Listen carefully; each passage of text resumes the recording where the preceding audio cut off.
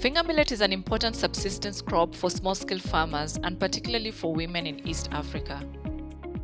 Though it's highly nutritious and drought-tolerant, finger millet is one of the most under-researched and underfunded cereal crops in the world. Its production is further threatened by the effects of climate change. Through the Crop Trust's Crop Wild Relatives project, breeders, scientists and farmers are harnessing traits from finger millet wild relatives to develop improved varieties. The initiative began in Kenya but has now been expanded to Tanzania, Ethiopia and Uganda through funding from the Templeton Foundation. The new varieties developed from these initiatives are expected to be more tolerant to extreme drought and more resistant to diseases such as blast and a parasitic weed called striga.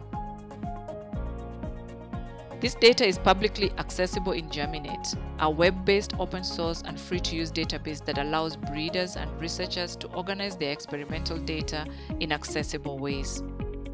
Germinate is the main data distribution platform for 14 different crop wild relatives breeding projects.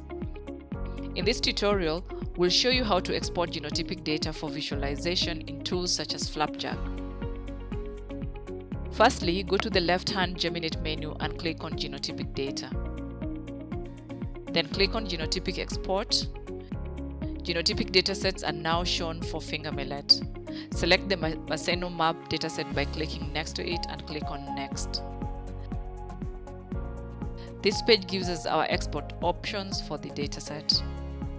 We can restrict the data to be exported based on groups, and now choose to export a Flapjack format file. We will use this to visualize the genotypic data from this dataset. Click on Export and Germinate will export the data.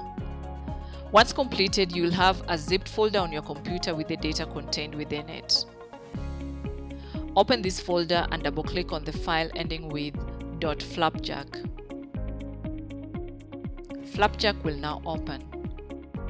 If you don't have Flapjack installed, you can download it from our website.